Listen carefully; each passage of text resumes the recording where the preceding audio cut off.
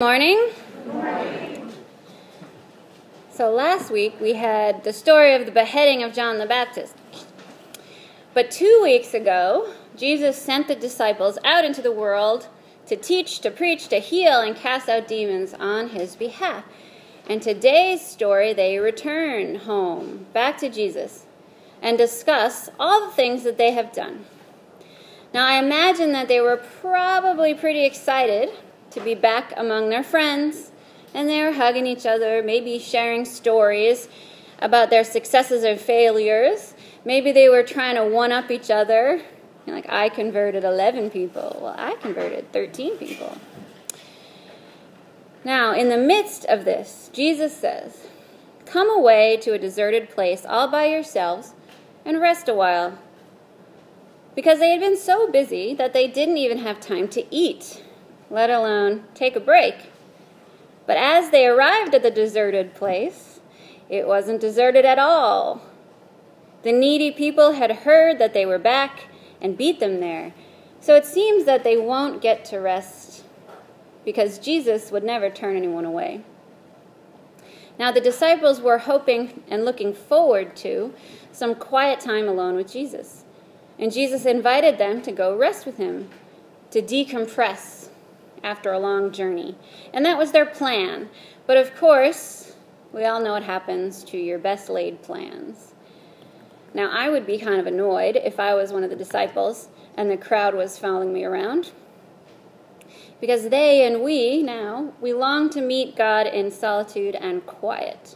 But often, life gets in the way. And this can be tiring, which is why the disciples went to go rest. We even have a commandment that tells us to rest. It's the 10 Commandments, of course, not the 9 Commandments. Keep the Sabbath day and keep it holy. Now, Sabbath isn't Sunday. Sunday is the Lord's day. Sabbath is a different day. Now, this commandment goes back to when Moses had just freed the Jewish people from Egypt. We all know this, from slavery. And it was a day they actually got to rest. They're actually ordered to rest. And this was a new idea for them because they were slaves. So they rejoiced in it and praised God. And in modern times, the Sabbath is usually only observed by devout Jewish people. Begins Friday at sundown, lasts to sundown Saturday. No work, no phone, no internet. A full day of rest, of study, prayer, and time with your family. Now, how wonderful does that sound? When did we lose the idea of having Sabbath? When I have a day off, and my day off is Monday, just so you all know, Monday's day off, I usually spend the whole day cleaning the house or grocery shopping, going to the doctor, etc., etc. I check my email very often on my phone, and I can get email on my phone, which is quite annoying actually, but hey, technology. So it's not very restful, is it? We aren't slaves anymore, but we kind of have enslaved ourselves in our culture. We live in this culture of busyness. We have to be busy all the time. I'm so busy. We wear our busy like a badge of honor. And a lot of times we work hard 7 days a week to buy things that we don't actually have time to use because we're too busy. We must always be moving and going and going. We rarely stop to consider God's presence in our lives and how God blesses us. So this is why resting is so important. I came across a term a few years back called compassion fatigue. Now, this is something that happens to people who care for other people. When people are caring for others and they don't leave any time for themselves, not even to eat maybe, they can become depressed or angry or apathetic about life. Kind of like the disciples. They want to take a break. They want to relax, but needy people follow them everywhere because there is no end to human need. Sometimes we call this today burnout. I'm so burnt out. Jesus, however, always continues on teaching and healing. He doesn't have to rest. It's implied in the text that Jesus attends to the crowd by himself. So maybe he let the apostles go take a break while he confronted the masses. Now, we are all empowered, like the disciples, to live out Jesus' ministry in our lives, but unlike Jesus, we do need rest. And Jesus offers us a break. He says that the work of God on earth is not dependent on us alone.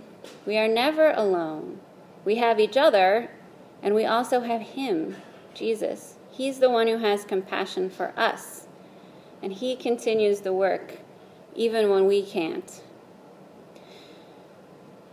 Because we do need to rest. Physically, of course, but also mentally. Can we really take a step back, take a breather, stop our brains from worrying about all the things that we have to get done? I know that's a hard one for me. And Jesus, as the Good Shepherd, takes compassion on the crowds because they are like sheep with no shepherd, and he invites us to come rest. Like in Psalm 23, which we all know, "The Lord is my shepherd, I shall not want. He makes me lie down in green pastures."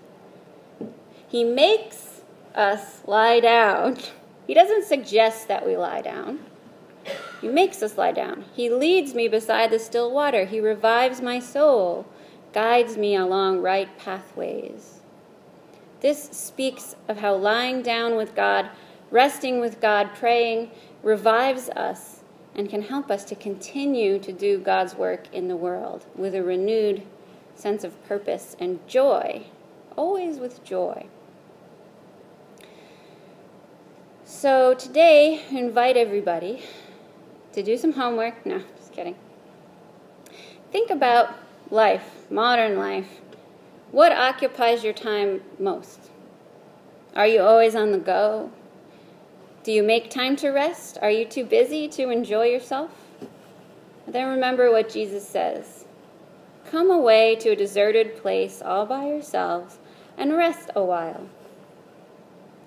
We are to live out Christ's mission in our lives, to have compassion, to help people, to love each other. But please, always remember, you got to take a vacation sometimes. In the name of the Father, the Son, and the Holy Spirit.